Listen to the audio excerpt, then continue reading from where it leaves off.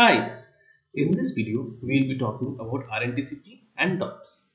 We will cover drugs in another part 2 video. Our videos are solely based on Park textbook of community medicine.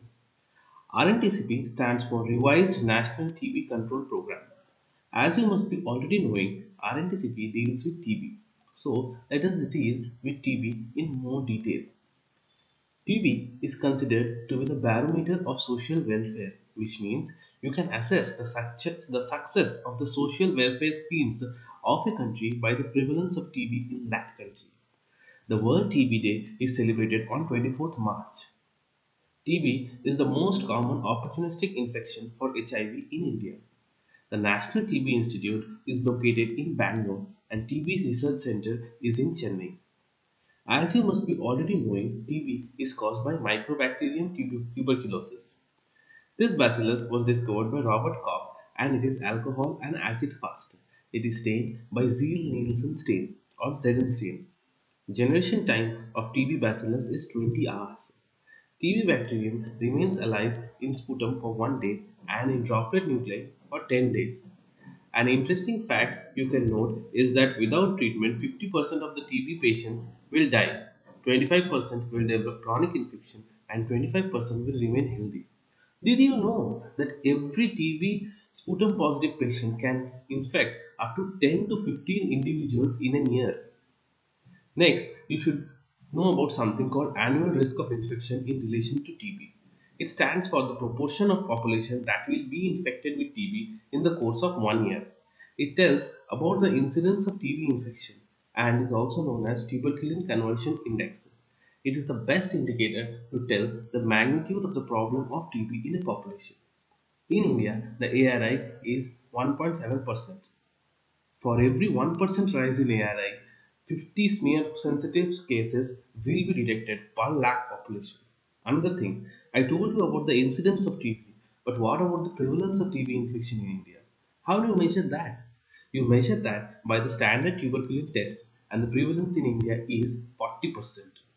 Next, some details about the staining properties of TB bacillus. As told earlier, TB is stained by Zn stain and 25% sulfuric acid is used as decolorizer.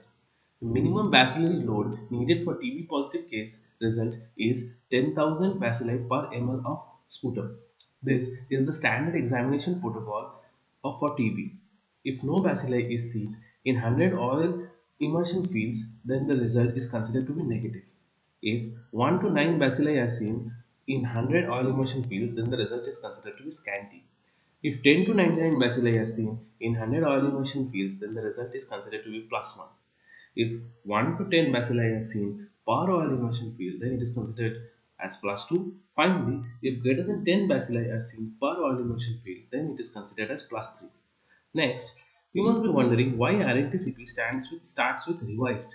What was revised and why? Actually, the earlier program was called National TB Program, which was subsequently changed to Revised National Tuberculosis Control Program. So, what were the changes that were brought in by RNTCP? First difference was the objective.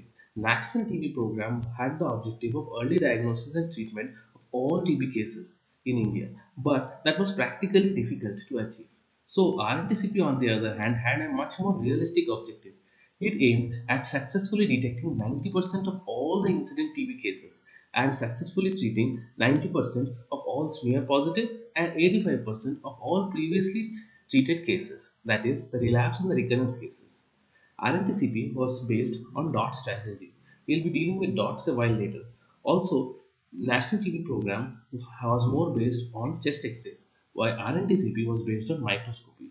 So basically, under RNTCP strategy, when a patient with suspected TB came to hospital, his sputum is sent for AFB immediately and another sample is sent the next morning. This is done because sensitivity of the stat sample is around 80%, while that of the morning sample is higher, 93%. The samples are sent to RNTCP designated microscopy centers where they are tested. One RNTCP designated microscopy center is there per 1 lakh population. These centers are looked after by the senior TB lab supervisor. He rechecks all the smear positive cases and 10% of the smear negative cases. There is one senior lab supervisor per 5 microscopy centers, that is per 5 lakh population in India.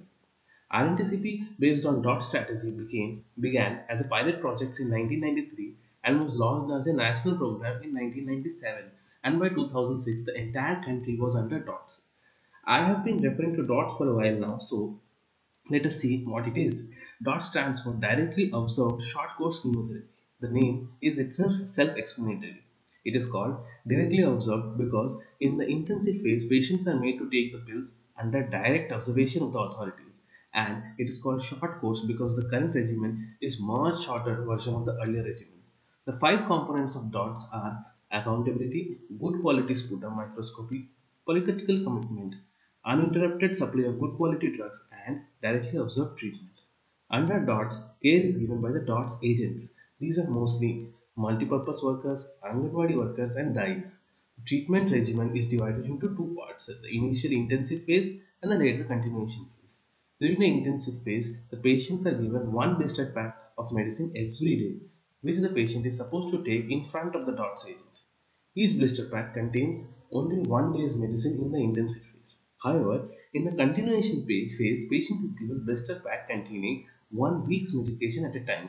The patient has to eat the first day's medicine immediately in front of the DOTS agent, and only on return of the empty blister is a new blister issued to the patient next week. So basically in the intensive phase, the patient has to come every day, while in the continuation phase, he has to meet the DOTS agent once a week. This brings us to the end of this video. You can also watch our videos. The link is available here. Guys, do tell us about how you feel about our videos. You can also suggest us topics to do videos on by commenting on the section below. Please do like, share and subscribe our channel. Your support really motivates us to continue creating quality content on YouTube. You can also review our Facebook page. The link is available in the description box below.